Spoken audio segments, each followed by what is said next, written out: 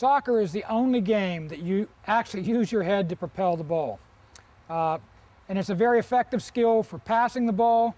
It can be used to score goals on occasion and also to clear balls out of your defensive area.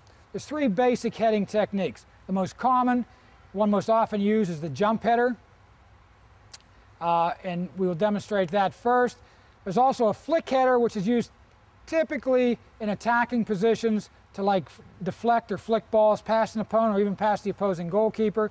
And then there's an acrobatic move called the dive header, which scores some of the spectacular goals you see at the professional level.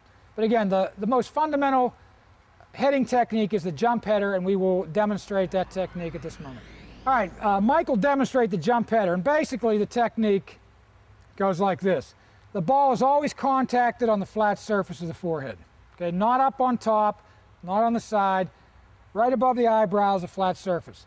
You tuck in your chin, keep your neck stiff, so really your upper body acts like one solid block as you snap into the ball. So just show Mike. Mike snaps me the ball to me. Okay, you see his eyes are open, his mouth closed, watching the ball, heading it to me. Okay, that's the fundamental technique.